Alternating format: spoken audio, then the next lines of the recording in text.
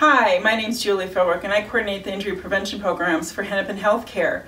Did you know that falls are the most leading cause of injury for almost all age groups, and specifically for older people, falls in their homes? So today we're going to take a tour of a home and find out where the hazards are and also what you can do to make your home safer. So let's start out in the living room. So we're going to point out a few things. Looks pretty good right now, but a little closer look, you can see that we've got our cat here who loves to follow me around. And oftentimes pets can get underfoot, especially when you're cooking in the kitchen or cleaning. So you want to be sure that you know where your pet is. Maybe put a bell on your cat's collar or your dog so that you can know where they are so that they don't get in the way and cause you to trip and fall. Because we want to prevent the most serious injuries from falls are traumatic brain injuries. So we want to make sure that everybody stays safe and protects their brain especially. Another thing you might find in your home is your running cords so that you can power up your computer or light your lights. Now these, of course, you get up, you can easily trip and fall on these. So you want to make sure that they're secured and out of the way, but never run the cords underneath a rug or a carpet. That's also could be a fire hazard. And then just something as simple as this rug that's pretty stationary, but you can see here that the corner is starting to come up.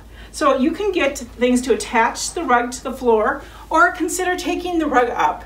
If you think it's an issue or if you're having a concern about the corners turning up, you don't want to sacrifice your safety for the look of the room.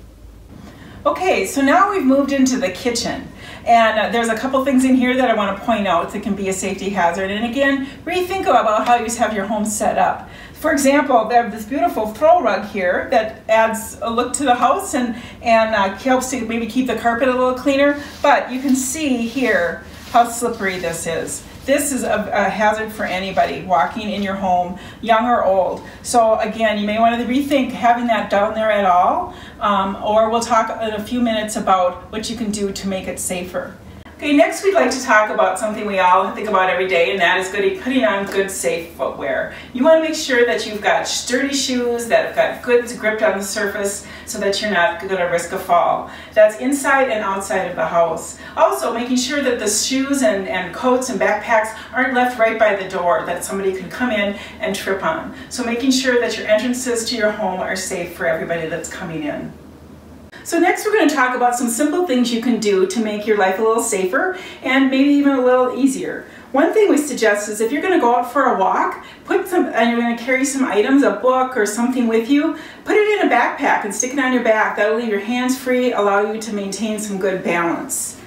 When the rugs are on a slippery surface, you can get some gripper that you can buy. You can cut it to the size of your rug and that'll help prevent some of that slipping. The bathroom has a lot of hard surfaces on it, and we find that a lot of people will slip and maybe hit their head in the bathroom. One thing you can do is you can get a rubber mat that you can put on the bottom of the tub to give it a little bit of traction there, but also making sure that the floors are dry and that you're not at a risk for falling in the bathroom. At night, you want to get a night light to put in the bathroom or other places in your home so that when you wake up, you're not confused on what direction to go and you can see where you're going, but then also go back to sleep safely. You can get a light to put on. Again, when you go out walking, you can put on this light and be seen when you're out walking. Bending down for people, sometimes if they've had surgeries and things, can be dangerous. Having a grabber in your home in different places will be helpful so you're not having to bend down and have a risk of slipping and falling doing that, something simple like that. If you are feeling unsteady, you could get a cane, and that will help you around the house or even outside to maintain some stability. You may want to ask to talk to a physical therapist, and they can help fit that cane and help make that work for you best. And then you don't want to be left without some way to contact people if you fall or have an injury. So if you're going to go down the basement or maybe outside to work on the yard a little bit, take either a portable phone if it reaches outside or your cell phone with you so that if something does happen, you're able to call for help.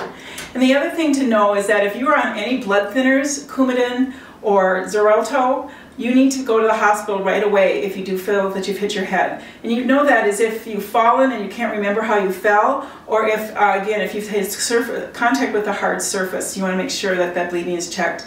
Otherwise, you want to just monitor yourself for some, if you're having headaches and nausea and vomiting and other symptoms, you want to see a medical professional. But the most important thing is to prevent the injury from happening in the first place.